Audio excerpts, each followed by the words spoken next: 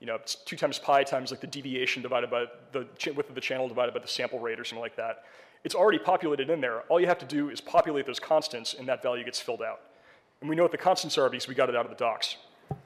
And then step 3, clock recovery, looks really scary. 4 of those 5 variables in there are the GNU radio constants, and the only one that has been updated is the first one, omega, which is mapped to a variable that you can just replace. And that is going to correlate the rate of the input data to the symbol rate that we're expecting. And we're going to release this so you'll be able to take this and apply it to other FSK signals you see. So at this point, we have bits. We've gotten bits. We've solved the radio part, and we have bits in our computer that we can work with any tool that we want. So here's some pseudocode. I have it implemented in Python that I'll show you in just a minute. But ultimately, we're going to do the process that we talked through earlier. We're going to look for the preamble and start a frame delimiter, that header information in the signal that we're seeing, to identify that we're about to receive a packet. Then once we're synchronized, we're going to read out the bits, de-Manchester encode them, and then parse them out. So it's time for a quick little demo. Again, all these tools are going to be released, so you'll be able to look through them in greater detail. But basically, I'm firing up my GNU radio flow graph here in GRC. Same thing I just showed you. And then over in this shell, I'm going to run my Python decoder. And I've got the device plugged in down here. I'll create some traffic, and you'll see some frames. So there we go. Again, we don't really care what the information in the application layer is. We really just want to show that we can get information out of this RF out of this wireless PHY just by doing a little bit of open source information and being able to fill in the gaps.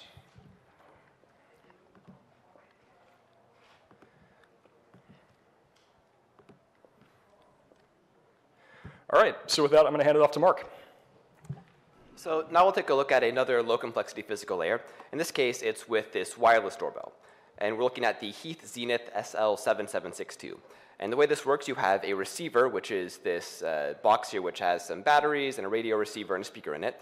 And then you have a transmitter, which is this doorbell button. And so you press the button, it sends a packet to the doorbell, and then it plays this chime. The doorbell button itself, or the doorbell itself, comes with 2 buttons. So you have 2 buttons that can play 2 different chimes.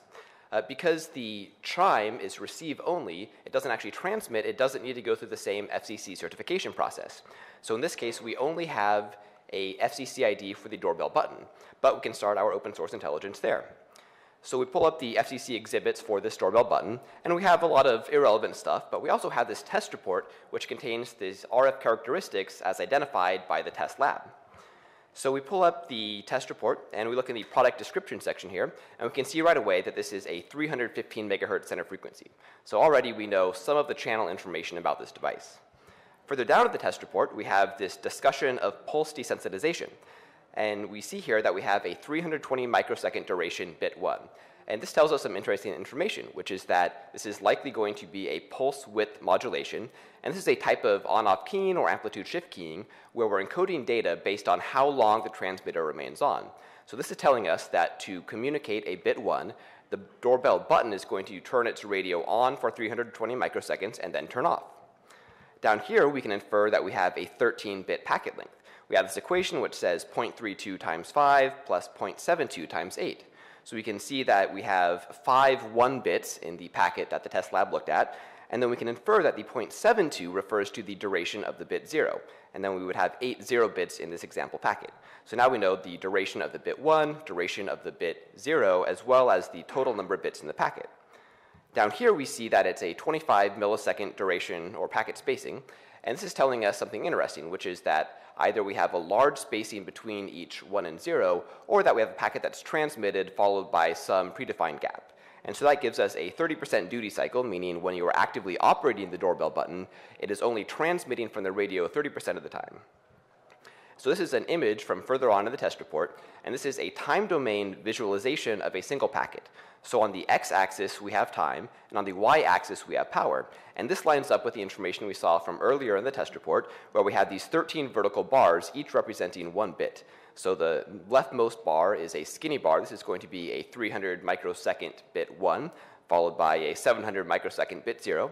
And we can see from the legend on the bottom there that each bit is approximately 1 millisecond in duration. So that tells us that for a bit 1, we're going to have the radio off for 700 microseconds and on for 300. And for a bit 0, we're going to have the radio off for 300 microseconds and on for 700. And the problem is we don't actually know yet what these bits mean. And there wasn't any further data in the test report from this particular doorbell, but looking through the FCC documentation, I found an older doorbell from the same manufacturer, and it has some good information here. And this says the data rate is approximately 1 kilohertz, and the pattern consists of 8 address bits, 4 data bits, and 1 start bit, which gives us 13 bits total. And this lines up with what we've seen, so we can assume that this packet format will apply to our doorbell as well. So that means we're going to have this 1 kilohertz data rate, we'll have an 8-bit address, which we can assume is the unique identifier of the doorbell button, and then we'll have a 4-bit data section. And because the doorbell button can transmit different tones, we can assume that that 4 bits is going to represent an identifier for the specific tone. So now we can do a sanity check, and we can actually pull up baudline, the spectrum visualization tool using GNU Radio. So this is kind of a bare minimum simple flow graph. We have our USRP source, which is our software-defined radio, and that is simply sending data into baudline. And we can see in this image here on the right, this is the visualization of the doorbell button. So we have 13 bits here. We have the skinny 1 bits and the wide long bits, or wide 0 bits. So this tells us that the OSINT information we have matches up with what we're seeing over the air. And in this case, I ended up getting a couple of these doorbell sets, looked at the 4 different doorbell buttons, and everything lines up. So we have the start of frame bit, we have the button ID, and then we have the tone ID. And so from OSINT alone in this case, we've learned enough information to actually implement a transceiver and a receiver. So we've learned the channel, which is a 315 megahertz center frequency. We've learned that it's pulse width modulation. We've got the symbol timing, which is this 1 kilohertz data rate. We know what a bit 0 looks like and a bit 1. We've been able to synchronize the packets by determining the packet format, which is the start bit, the button ID, and the tone ID. So we can take this information and then actually implement some simple GNU Radio Python code to interact with this doorbell. And depending on your level of comfort, some people like using GNU Radio Companion and doing flow graphs. I prefer to work in code. So this is just a Python example. You have the class here called a top block. This is just some GNU Radio nomenclature. We have our USRP source here. This is just a software-defined radio instance. We run that through a low-pass filter. We then have these next 2 blocks here which tell us the output power. And so what we're doing is we are telling the software-defined radio to record this data, and then we're computing the decibel power of this doorbell button because we care about, is a transmitter turned on or off. Then we have this threshold block which will output either a bunch of 1s or a bunch of 0s depending on whether or not the doorbell button is above or below a certain threshold. So this gives us a bit stream that tells us whether or not the doorbell is transmitting or is turned off. We can then send those bits into this doorbell framer class, and this is just some simple logic to look for that packet format. And so again, because we have a bit 1 represented by 700 microseconds of the radio transmitter being off and 300 microseconds being on, we know that we're going to have a period of low level, followed by a period of a high level, and then followed by a period of low level. And so when we see that low to high to low transition, we know we've seen a bit. So after we see that transition, we look to see how long the transmitter was high. We say if it is 400 microseconds or less, we call it a bit 1, otherwise we call it a bit 0. And then when we've received 13 bits, we know we have a packet, and so we can pack 8 of those bits into the button ID and 4 of those bits into the tone ID, and then we can print this out to standard out. So I'll go and run this script here and we'll decode the packet from this doorbell.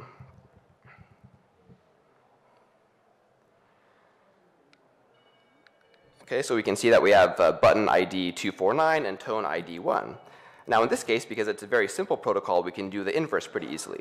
So I have a transmitter script here, and we start with a tone, just a simple cosine wave, and without modifying this, we just send this wave to the radio, and then it's always going to be transmitting. So we need to modulate this somehow and turn it on or off. And the easiest way to do that is just multiply this generated signal with some 1s or 0s. So we have a mask here for bit 0, which is just 300 microseconds worth of 0s and 700 microseconds worth of 1s. And then for bit 1, we have 700 microseconds worth of 0s and 300 microseconds worth of 1s. And then to generate our packet mask, we take an input button ID and just concatenate a bunch of these bit 0 and bit 1 masks together to make this packet mask. And then we can multiply this mask by this automatically generated cosine wave and mimic the transmission of this doorbell button. So we'll go here and pass this into the doorbell transmitter script. So we have button ID 249 and tone 1 that we received from this. And now we've transmitted that using the SDR and shown that we can actually inject packets into the doorbell. And so I've noticed in the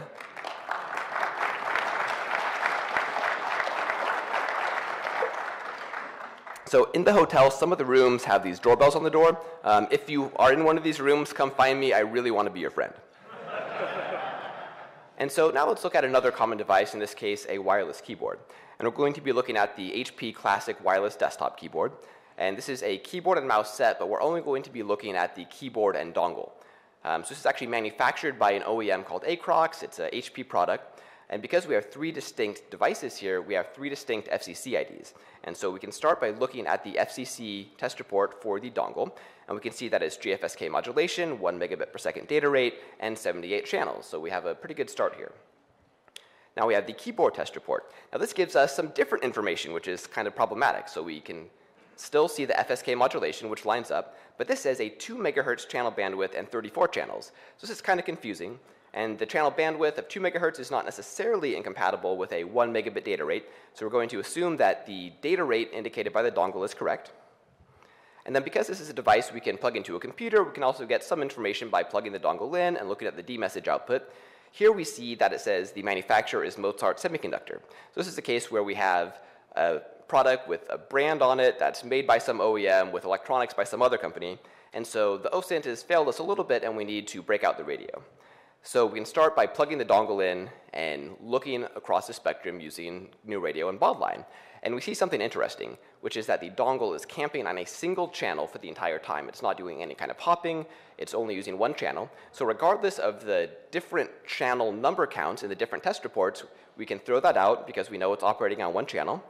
And we can also see that it's probably some kind of time division multiple access. The dongle is transmitting these packets every 8 milliseconds, and so we can infer that the keyboard and mouse will probably time synchronize to that and then transmit in other slots on that channel. So now we can do some typing on the keyboard, and this validates what we've inferred. And so we see that the dongle is transmitting these packets every 8 milliseconds. When we're typing actively, the keyboard then transmits its packets 2 milliseconds after each dongle packet. And so now we can actually use the information we've gathered to start to decode some data. So we'll start with the SDR source, go into our low-pass filter, do the demodulation, pack these bits into bytes, and then write it to disk. And what's going to happen, we'll press play, and then this GNU Radio flow graph will demodulate the channel that the keyboard and dongle exist in and save that to disk. Then we can operate it on disk like we would any other binary format. And I really like to use existing command line tools for doing this kind of thing. So we know that a lot of wireless protocols will start with a preamble of alternating ones or zeros, or all ones or all zeros. And so we can start with a capture of the dongle and pass this into the XXD utility, which will give us a hex dump of the data.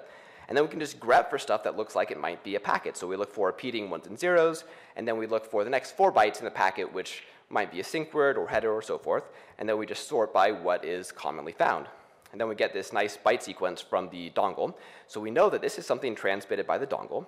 But what we actually care about is what the keyboard is sending. So we do another capture where we record data from the dongle while also typing on the keyboard. And then we can just use sed to get rid of that sequence that we associated with the dongle.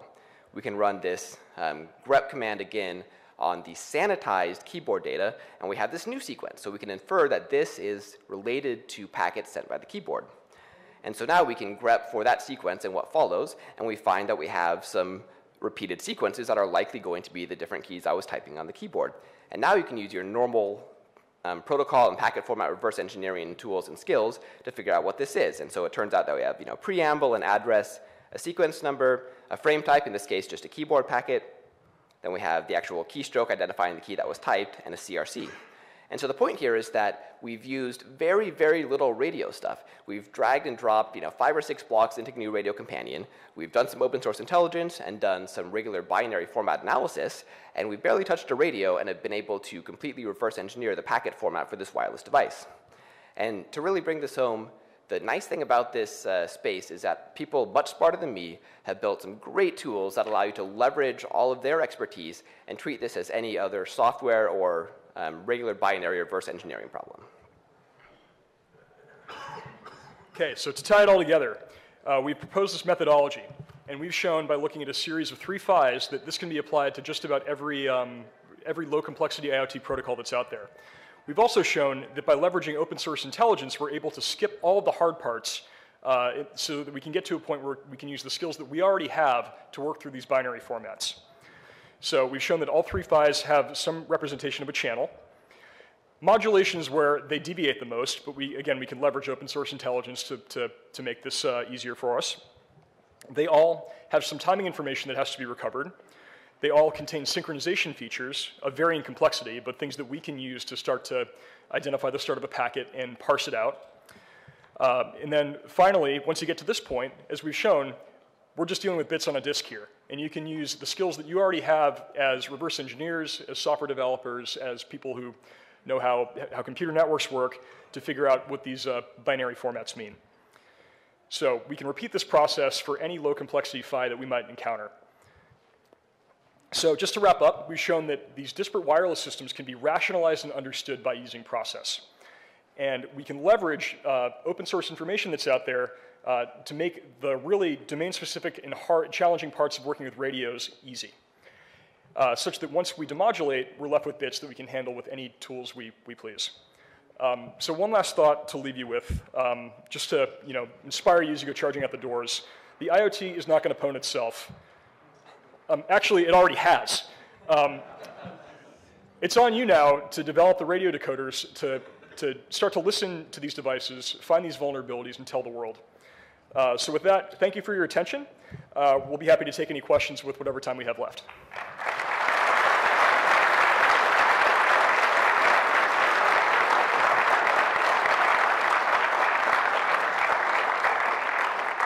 I've just been informed we're out of time, so Marc and I will be happy to hang out in the hallway and chat with you guys for as long as you'd like. Thank you again.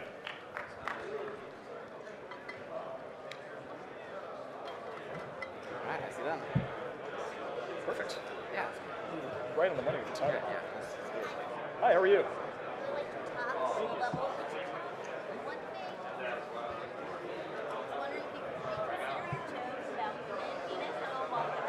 I said spouse.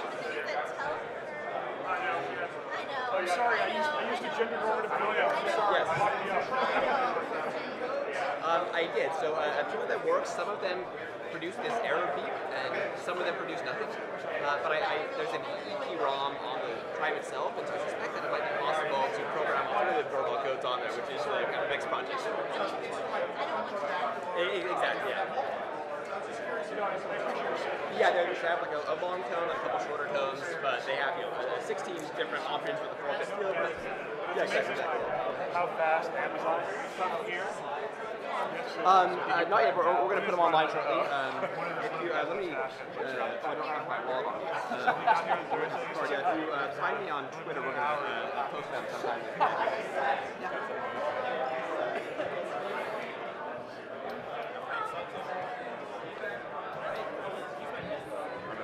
You guys are bringing more light up. Yeah. Sneak in here. Yeah. Video adapter. Nice talk, guys. It's a good lead-in for our talk too. Yeah, we're looking forward to yours. Because we're building on the table. Yeah, that's great. Well, that's what we need to. Probably gonna sit down. You know, one of us.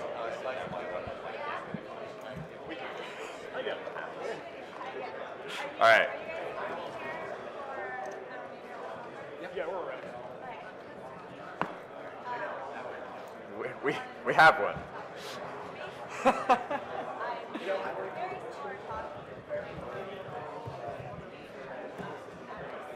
We already have a plan for that at our next conference.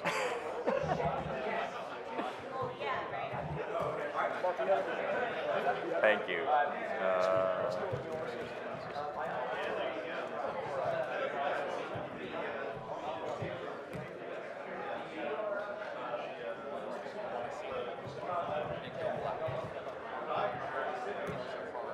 Yay! Success! It's small, but it works. Oh, the text? Yeah, I'm not, yeah, that's fine.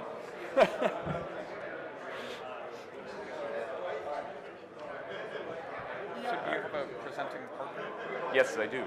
Excellent. He's on his way over with a traffic signal.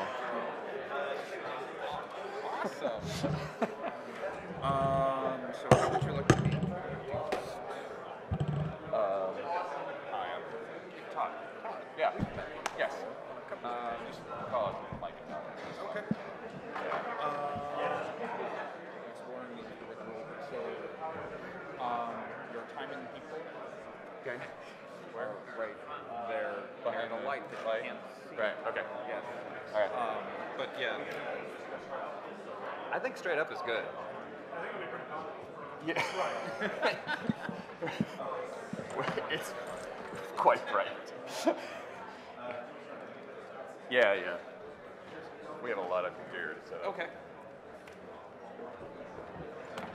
Well, I'll get out of your way. But yeah, basically your timing people are right there. Okay. Awesome. You're I am. And it works. I mean, do you want to? Should I start the video? I would give it one. Oh, we need audio, don't we? Do you have an audio cable? Here. Should be. We have one demo that uses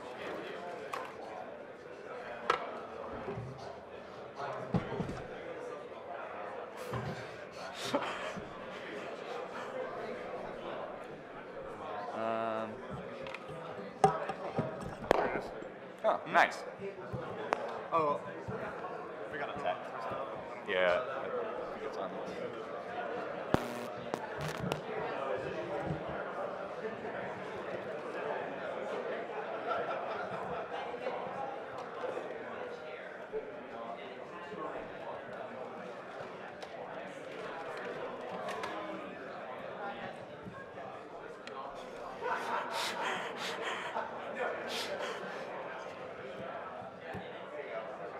What? Why?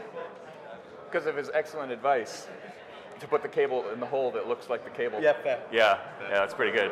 It's a high bar to get on this page. Oh, it just crashed. Yeah!